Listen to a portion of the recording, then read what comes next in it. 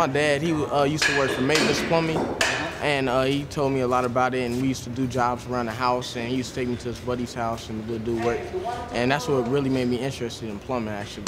You just really want to be committed to it. You want to be able to want to learn how to use power tools, hand tools.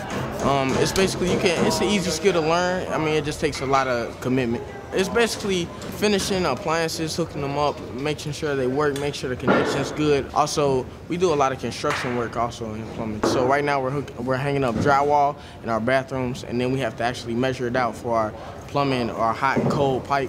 We work with mortar and concrete to work around it. Sometimes we got to break it down and we'll rebuild it ourselves. We do a lot of digging too, like a lot of fixing pipes in the ground. So a lot of trenches we work in. We like to, you might have to dig up 10 feet and maybe 5 feet down and replace a pipe down there. So far I have got my Bobcat training, license to operate lifts, and also my gas light.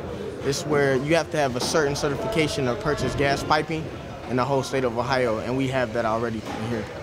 You have to work with cast iron, and if you're able to cut and clean the pipe and trim it and ream it very well, then they give you your certification. Usually the first hour we do a lot of book work and studying, and then last 2 hours are straight hands-on, and then at the end of the day we like a 10-minute cleanup. Since I already have 2 years under my belt with this plumbing program, it helps me out where I wouldn't have to go for college for 4 years to get something. I already have 2 years under my belt, so it's going to save me money.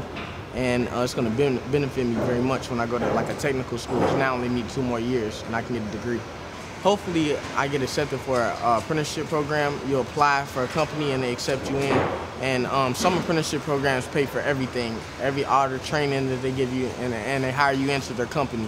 And I would like to work for a plumbing company like kind of in the area, in the Cincinnati area. So that's what I'm working towards right now.